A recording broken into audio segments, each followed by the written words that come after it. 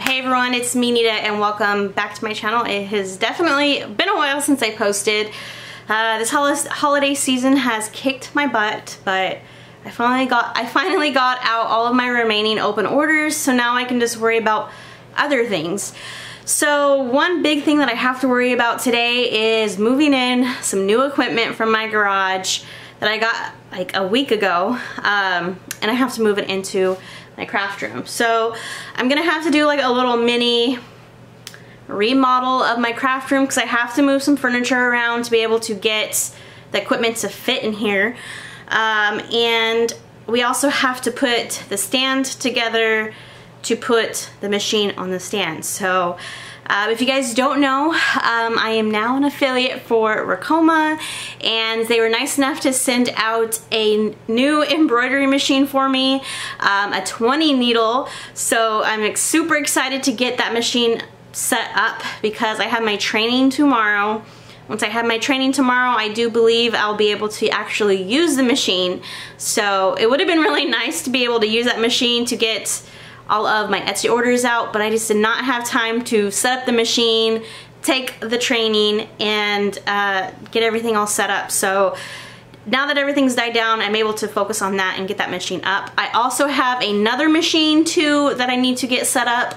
I'm not going to worry about that one tonight, so you will have to wait for another video for that other machine to get all set up. That machine will be going into a different room. But I thought I would just go ahead and bring you guys along with me on getting the machine set up and getting this room ready for the machine. So let me show you what my craft room currently looks like, and then I'll show you guys what I'm going to be moving around, and I'll show you guys how the machine looks once it's all set up. So let's go ahead and let's just dive into this video. Okay guys, so this is what my craft room currently looks like right now. It is a mess. It's been a crazy busy holiday season, so don't mind the mess. I haven't had time to clean up. But over here on the left hand side, I have all my threads and like basic storage. And then I have my like barnyard table that has like these really cool doors that my husband made. But on here I have my tumbler press, my Cricut, my hooping station, and then over here I have some more shelves at the very top, some threads back there that I'm actually going to take down and get rid of.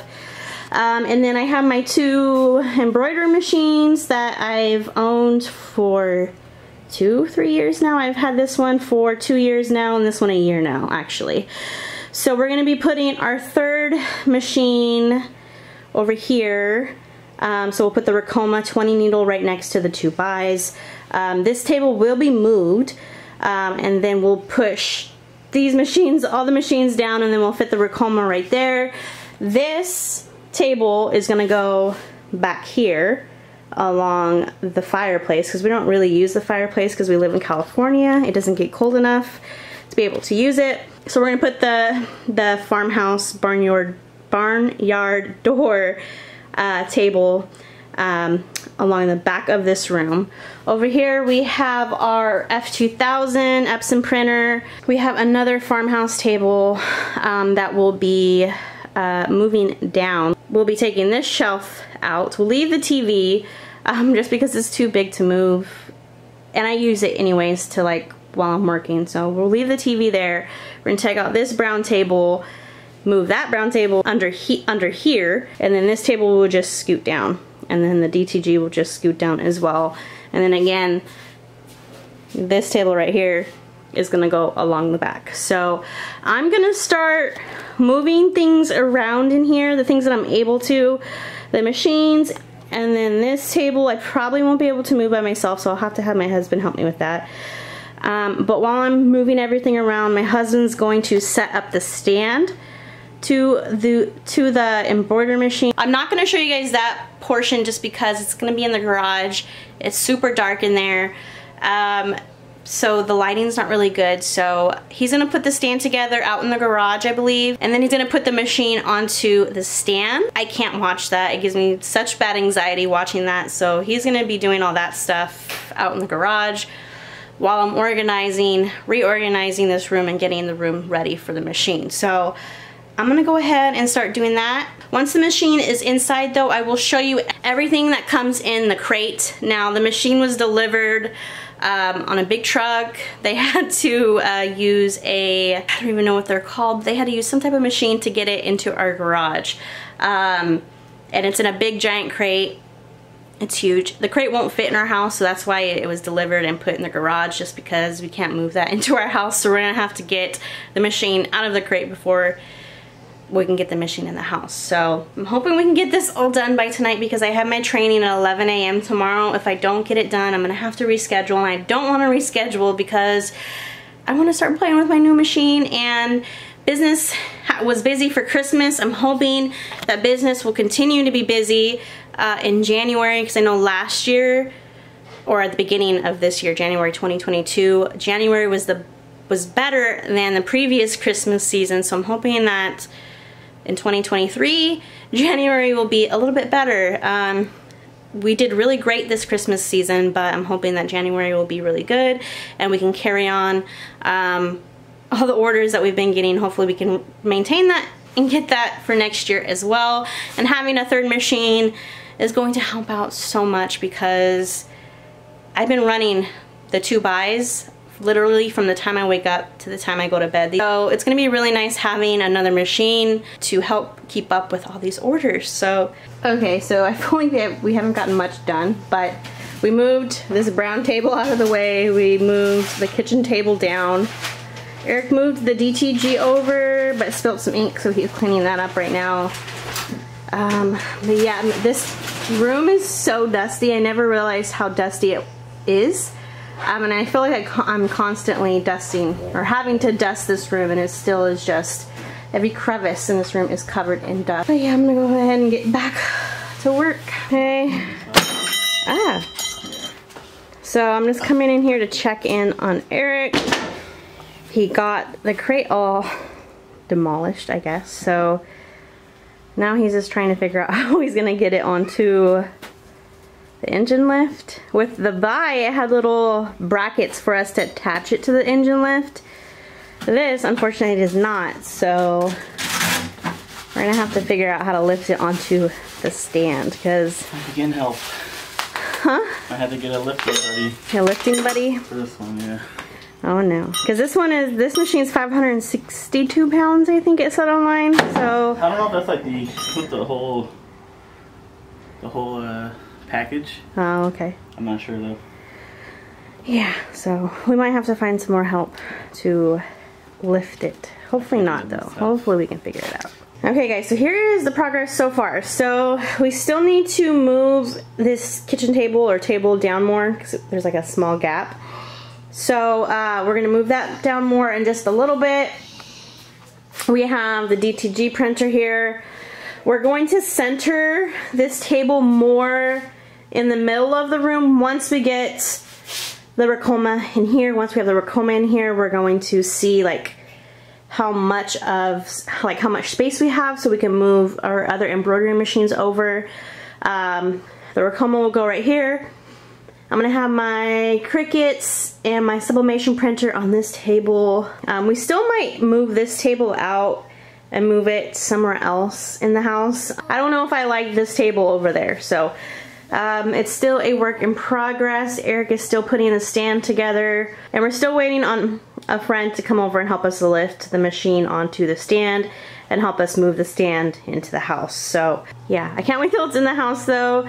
Once it's in the house, I have a few things that I have to do to the machine to get it prepped and ready for tomorrow's training.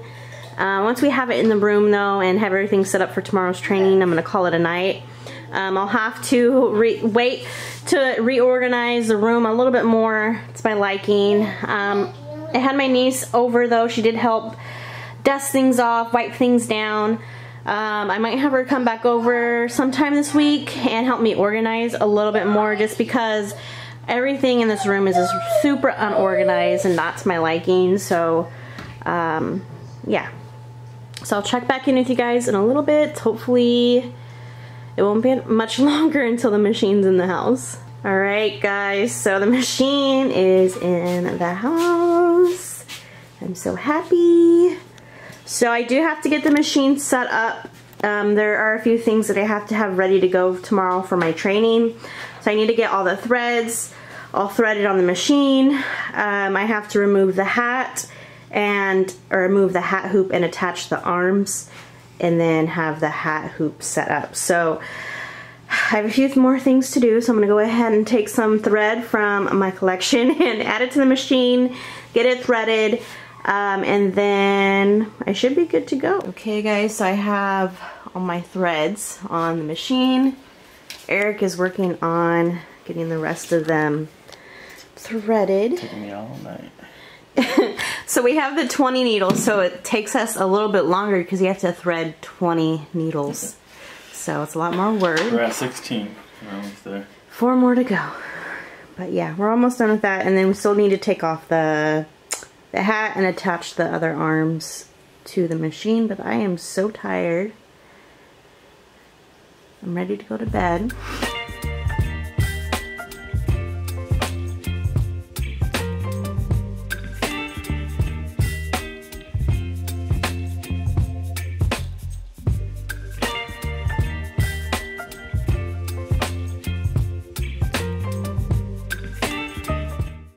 Okay guys, so I'm going to give like a little unboxing of what came in the crate. So when we received the machine, we got this really big hoop. Huge. So if I wanted to like embroider on a quill or a big blanket, this would be really nice to use. They also sent a bunch of like samples of Madeira thread, some needles, some bobbins, and some different little things of stabilizer for us to test out. So that's a nice little box of goodies. You even got the stabilizer for hats. So I love using Madeira thread. I use candle thread mostly as of right now. Candle thread is like comparable to Madeira. Madeira, I would say, is double the price. But I haven't seen like a big difference in like the threads, but Madeira is a good brand to use. It also came with a hat hoop and a hooping station. I'm really excited to test this hooping station out and seeing if this one is a little bit easier to use and if I would like this hooping station compared to my other machines. A bunch of different hoops for the machine, different sizes. So these will be perfect for like onesies. I do like using mighty hoops, but I do use these hoops as well. When I have a bunch of items that I need to embroider, I like to pre-hoop everything, so having a bunch of backups is always nice. They also sent out 2 big hoops as well. And then they sent out some auto hats. Eric was actually really excited because we haven't tried these yet, so I'm excited to test these hats out. I am a little nervous doing structured hats. I do feel confident in doing just basic dad hats. I have embroidered quite a few of dad hats. And then I need to attach these arms to the machine. These look identical to my other machines, so putting these on should be pretty easy. They also sent out some other stuff, a little notebook. I think this is hand sanitizer, is my guess. A little notebook. And some other little goodies. So, ooh, this is nice. I love notebooks. That's like the teacher in me. So I love having different like notepads, notebooks. So I'm actually excited to have that. So yeah, so this is all the stuff that came with the machine. The machine is fully threaded. I did get tangled up in like all the threads. So next thing to do is take this hat hoop off and put the arms on, and then I need to set up the hooping station with a hat as well. So 2 more things to do tonight, and then I can go to bed, and then I can wake up and do my training. And I'll let you guys know how the training goes tomorrow. But I'm gonna go ahead and just finish up these last few things and then just go to bed because I am beyond tired. I'm just happy that the machine is inside the house and I'll be able to finally use it soon. So I'm excited to have a 3rd machine to kind of help me keep up with everything, so I don't have to work from the moment I wake up to the time I go to bed. Maybe I can have like a regular work schedule. I don't know. but it'll be nice to actually have a third machine running and going. So I still need to buy like mighty hoops for this machine, so I'm gonna do that in the next few days, is make sure and order those. Probably after Christmas I'll order those, but I need to order mighty hoops because I believe they require different like hoops compared to my other machines. So I will have to buy a brand new set of all the mighty hoops that I use. And then I still need to finish organizing the room. I'm definitely not doing that tonight, but this is what it looks like as of right now. I think this is like, so what we're gonna do, I think instead, is we're gonna take the DTG and get rid of this stand. We're gonna move the DTG onto this table and move all of my heat presses over to the barnyard table, and then we're actually gonna move, I think once we get this table out, we'll be able to put that table against the wall. It should hopefully fit. So that should give me a lot more space to work with, because we are trying to find like a better workflow when running all the machines and running the DTG all at once. We need a better workflow to help us get the orders out as quickly as possible. So figuring that out, but I will check back in with you guys tomorrow and kind of show you what else we were able to get done, and I'll let you guys know how the training goes tomorrow on this machine and all of that. So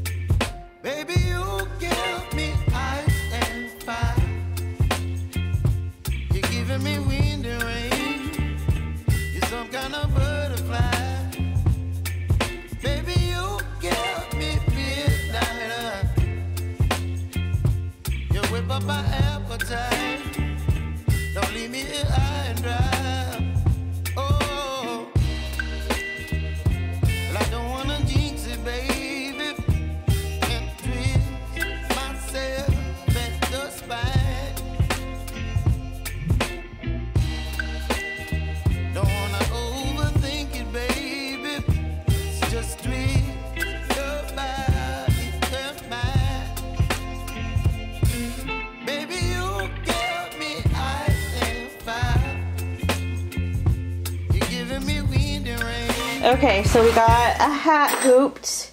I struggled. This hooping station's a little different than the one I'm typically used to using. We did have to loosen this little strap so it would be able to go like around the hat. But hopefully I did it correctly. We'll find out tomorrow if I did. But yeah, this was a little bit more challenging, but I think over time it'll get a little bit easier for me. It is a little lower than I would like. I think I need to attach the hat or hooping station to a higher table. I think that'll help me out much more. And then, so now I'm just gonna go ahead and attach the arms and then I'll be done. We also need to take these off as well. Since we're not gonna be using the table at all, we will have to take these off and then put the arms on really fast. Alright guys, so I'm officially starting the training. Hopefully it won't take too long, but once I'm done, hopefully I'll be able to use the machine. I'm so excited. Alright guys, I'm doing my official test run. I must say it's a lot quieter than my other machine. And so far the stitches look really nice.